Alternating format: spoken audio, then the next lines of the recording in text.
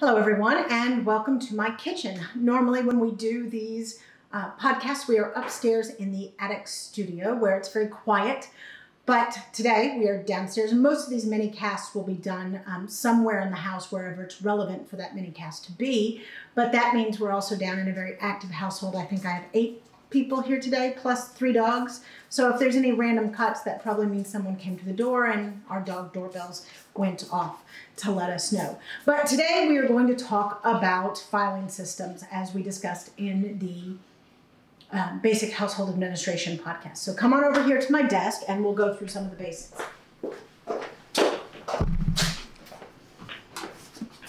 Okay. Even in today's virtual world, you are going to need to keep some paper files, whether they are rental agreements, credit card company agreements, medical forms. You need some hard paper files. So you need a way to organize those hard paper files, not only so that they're not just sitting around everywhere, but you can find them when you need them. So one of the rules that people talk about is mail. That's usually how most of the paperwork comes into our houses, is through the mailbox, or we've gone to the doctor's office, say, and come back with our doctor's forms. Okay. If you tried to file them all at the same time, or if you tried to deal with the electric bill as soon as it came in, well, then you'd constantly be pulling out your pen or signing on to the web, or you'd constantly be gearing up to do the task, and you'd waste a lot of time and set up and stop and changing your school of thought. So I recommend doing your filing weekly, and then on specific finances, doing that twice a month, as we discussed in the previous one. I do the 5th and the 25th. Okay. So in that case, if you're not going to do your mail as soon as it hits the door, you need a place for it to live. First of all, when I bring mine in, come in here, this is my desk. My trash can is right there. I have my letter opener, open things up. Anything that needs to be trashed goes immediately to the trash. So touch that once. The rest of it goes into my inbox until my filing day, which is usually Thursdays for me now. Now, once Thursday comes along, then I have a mini or a pre-file. And it's here in my drawer right next to me. All right, and my main one is this is my active file, stuff that I need to do, bills that need to be paid, and then I have recently hired a personal assistant, so this is her file of stuff that I delegate. Then there also is the stuff that I need on a regular basis, so things like the church directory, charities. There might be various contact lists that I need, or some specific, or an invitation that I need to go ahead and RSVP one way or another. And then I want to keep the invitation so that I make sure that I have the address. These days I tend to take a picture of it and attach it to my calendar entry. But sometimes you still want to keep the invitation just in case. Schools is a big one, so things like bell schedules and certain children's codes and stuff. So the stuff that you need to access on a regular basis, go ahead and keep right next to your desk. For the rest of the stuff, I have a filing folder in the back, which is not empty. If you recall from one of the previous episodes, I'd recently had my carpets cleaned, and then the dog went in, urinated on the floor. Yes, that would be that. But I tend to put the filing away once a month. Actually, now I have one of the children dedicate, it's one of their chores, and I'm now on my 3rd child teaching them how to do filing by giving them the chore for a year. Anyway, we will go over to my filing system in just a second, and we'll talk about your specific files that you need. All right, now we are in a closet not far from my office kitchen desk. And this is where I keep most of our files except for our personal files. And I'm going to go through that real quick.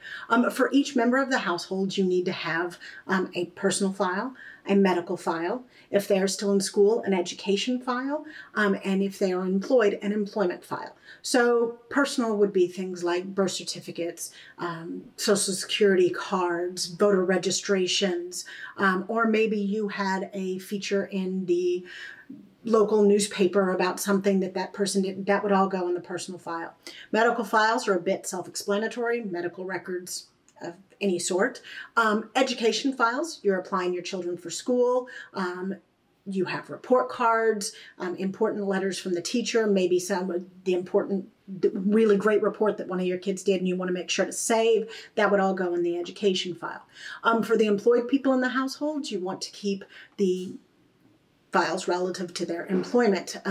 So maybe pay stubs, expense reports. If there's a lot of those, you might want to eventually make an individual file for that.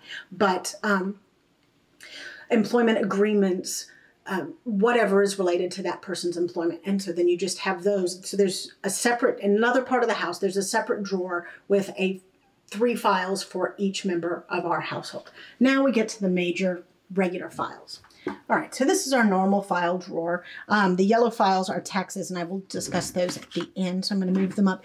Everything else that you need to keep filed is done generally in alphabetical order. So here we have autos. Once upon a time, I used to break out different automobiles that we had, but frankly, you need to keep the title. You needed to keep any sort of maintenance documents and stuff. Most households only have 2 cars. It's just put it all in the auto file. You usually don't have to access it, so you don't have to flip through a lot even when you need to find the information. Next, banking.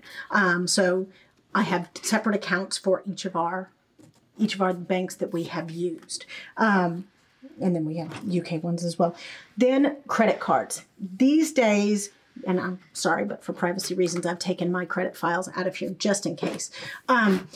These days, you don't really need to keep much information in your credit file, save the credit agreement, because most of you are on paperless delivery for your bills, probably. But any correspondence, if you have a fraud claim with somebody stealing your identity, whatever, put that in your credit card file.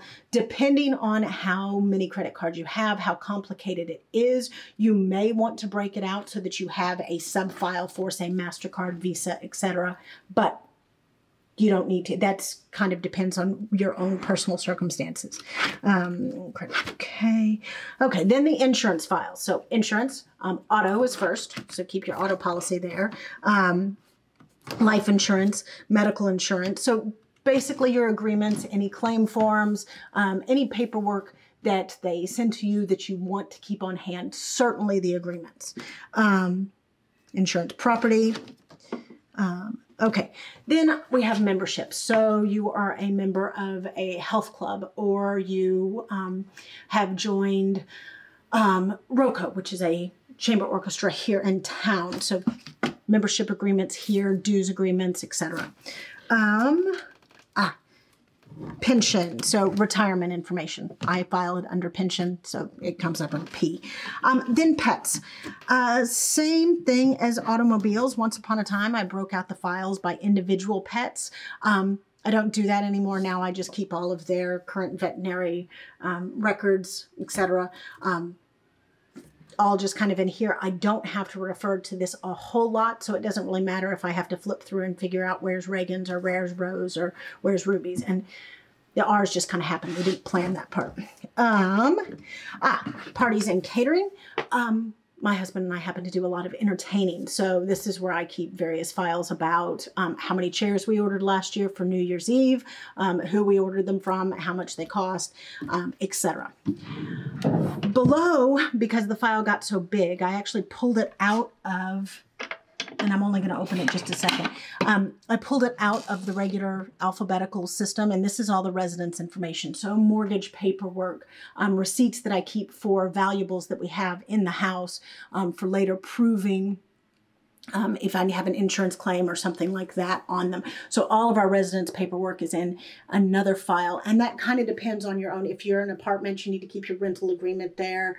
If you have multiple title agreements, mortgage agreements, anything related to your residence, you can break out as you need according to your own details. Then every once in a while, there's some other incidentals depending on your own life and what you've got going on. And you might want to have, if you have a lot of paperwork coming in for something particularly that you do, go ahead and make a file for that. But those are the basic ones that you need to keep your paperwork sanity down and to be able to find the information when you need it. The dog's about to bark. Bye.